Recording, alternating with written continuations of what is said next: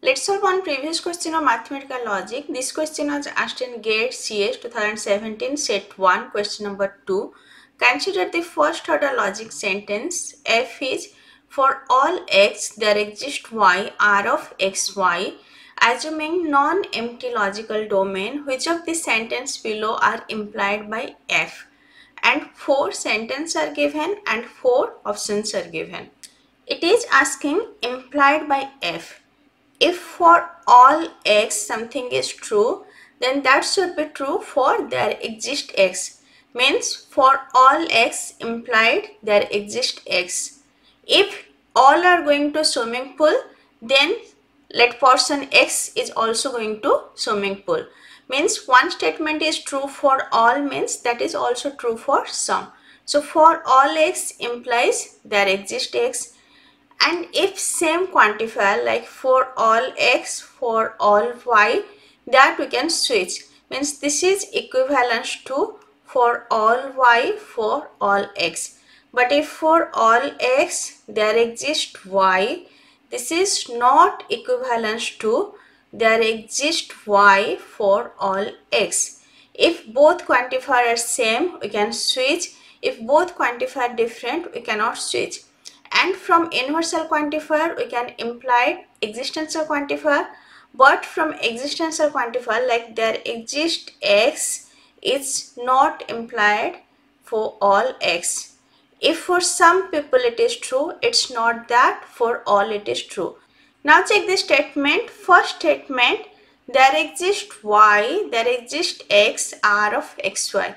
Here it's given for all x there exists y r of x y. So from all x we can imply there exist. If for all true means for some it is also true. So from this we can write there exists x, there exists y r of x y. Now both quantifiers are same. When both quantifiers are same, we can alter the position, we can switch the position. So we can write there exists y, then there exists x r of x y. We can alter the position. This is in sentence 1. So we can say sentence 1 is true. From all x we can derive there exists x, then we can alter the position.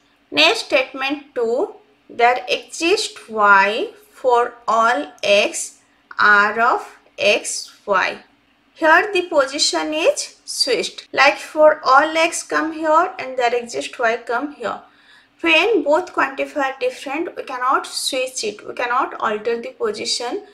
If we alter the position, then meaning will be changed. This is false. We cannot switch different quantifier. Next statement 3. For all y, there exists x r of xy. So for all x to there exists x, then there exists y to for all y. So from there exists, we cannot imply for all. If for some people it is true, doesn't mean for all it is true. So here from there exists y, we cannot imply for all y. We cannot derive universal quantifier from existential quantifier, but we can derive existential quantifier from universal quantifier. Here as universal quantifier is implied from existential quantifier, so this is false. Next statement 4, negation of there exists x for all y, negation of r x y.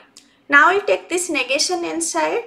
So this existential quantifier will change to universal quantifier. So for all x, negation of for all y, negation of r of x y. Now again we'll take this negation symbol to inside. So it will be for all x. Now this universal quantifier will change to existential.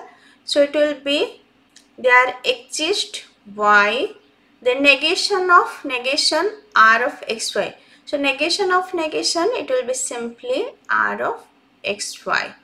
And this is same as this f.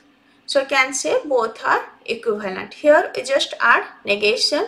When we are simplifying, then we are getting the same thing as F. Fourth statement is true.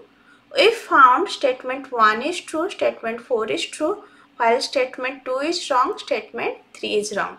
Statement 2 is wrong as we cannot switch the position. Statement 3 is wrong, we cannot derive universal quantifier from existential quantifier. So answer will be 1 and 4 only. It's present in option B. So answer is option B. 1 and 4 statement are true. I already discussed quantifiers, just go through the lecture, and if this lecture is helpful for you, please like, share and subscribe. Thank you.